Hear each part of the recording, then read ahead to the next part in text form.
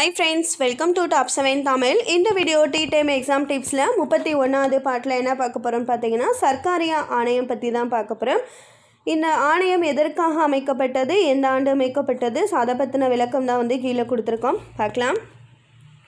சர்க்காரியா ஆணையம் மத்திய மாநில உறவுகள் பற்றி விரிவான ஆய்வு செய்வதற்காக இந்த சர்க்காரியா ஆணையம் அமைக்கப்பட்டது. 1983ஆம் ஆண்டு ஜூன் மாதம் ஓய்வு பெற்ற உச்ச நீதிமன்றம் நீதிபதி R.S. சர்க்காரியா தலைமையில் ஒரு குழு அமைக்கப்பட்டது. இந்த ஆணையம் 1988ஆம் ஆண்டு ஜனவரி மாதம் இதனுடைய அறிக்கையை சமர்ப்பித்தது. இந்த அறிக்கையில் 247 பரிந்துரைகள் இருந்தது. மத்திய மாநில உறவுகள் குறித்து ஆராய்வதற்காக சர்க்காரியா குழு அமைக்கப்பட்டது. இக்குழுவிற்கு தலைமை தாங்கியவர் R.S. சர்க்காரியா.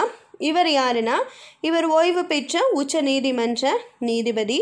எந்த ஆண்டு இந்த குழு அமைக்கப்பட்டது? 1983.